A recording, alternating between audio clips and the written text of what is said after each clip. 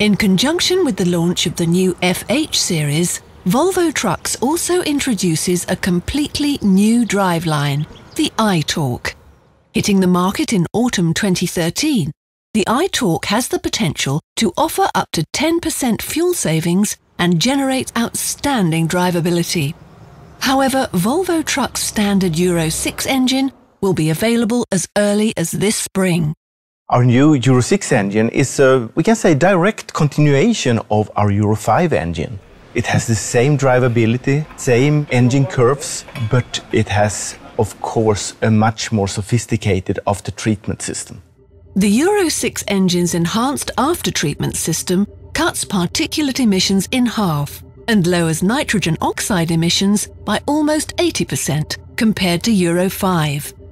This engine, we can say multi-purpose engine. It's good for both city application, for construction, and also in long and regional haul.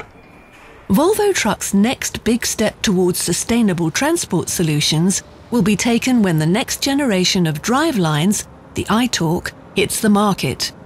Unlike the standard Euro 6 engine, it's primarily optimized for long-haul transportation and has the potential to save a lot of fuel.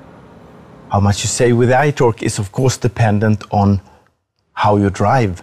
We see very good saving compared to Euro 5, up to 4%. Combined with the minor hardware updates of the new FH series and the innovative driving system IC, fuel consumption can be cut by as much as 10%. Just like the Euro 5, the I-Torque engine is available at 460 horsepower. The big difference is that the I-Torque manages to generate a much higher torque than the Euro 5, 2,800 Newton meters, compared to the previous 2,300 Newton meters. The I-Torque engine is also optimized for much lower and narrower revs, between 900 and 1,200 revs per minute. Within that optimized drivable span of 300 revs per minute, there are fewer combustions and less friction, which makes the engine more fuel efficient. However, driving within such a narrow band also means there is no margin for the loss of power, which puts a high demand on the transmission. Normally, it shouldn't be possible to drive in such a narrow band, but with the new I-Shift 2, that actually works with a power shift, it gives the perfect support to the driver.